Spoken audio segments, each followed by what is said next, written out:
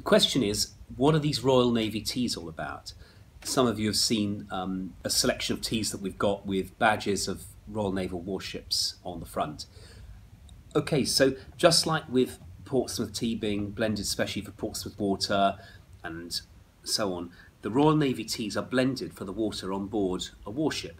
That is very soft water because the water on a warship is produced by an RO plant, a reverse osmosis plant, which produces water from seawater. So, and the output is very, very soft water.